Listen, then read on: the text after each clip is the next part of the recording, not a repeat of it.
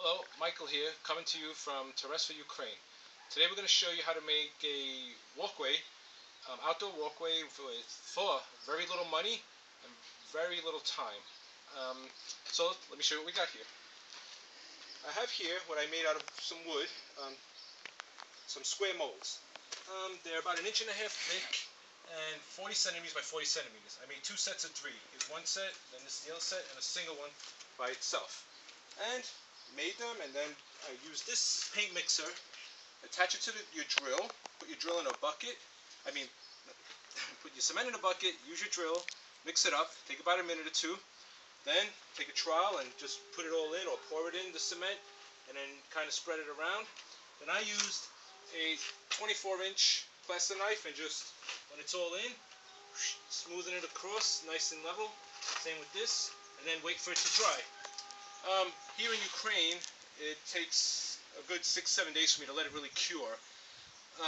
In New York City, where I'm from, you can go to any of the hardware stores or Home Depot and get the quick drying and ready mix cement. We don't really have that here available.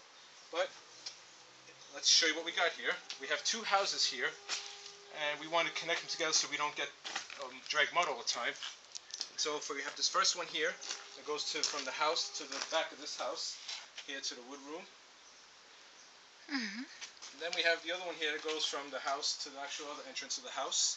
And what you could do here is, you don't have to actually dig out the ground. You could if you want, but what you could do is just get a bunch of sand, and then you take your sand and spread it all over how you want, the direction you're going to lay your tiles.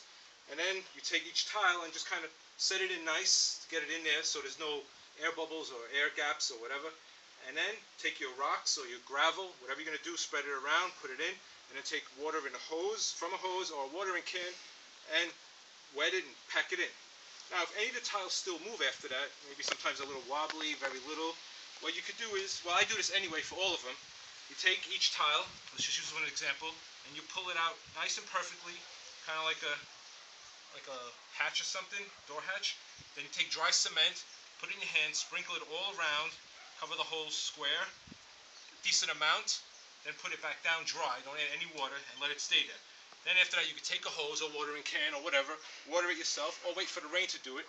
Once the water gets through, the cement solidifies, and it sets in place, and these things are not moving, going anywhere. And, I want to get one more view. Any questions, you could ask me, and I'll answer you right away. And that's it.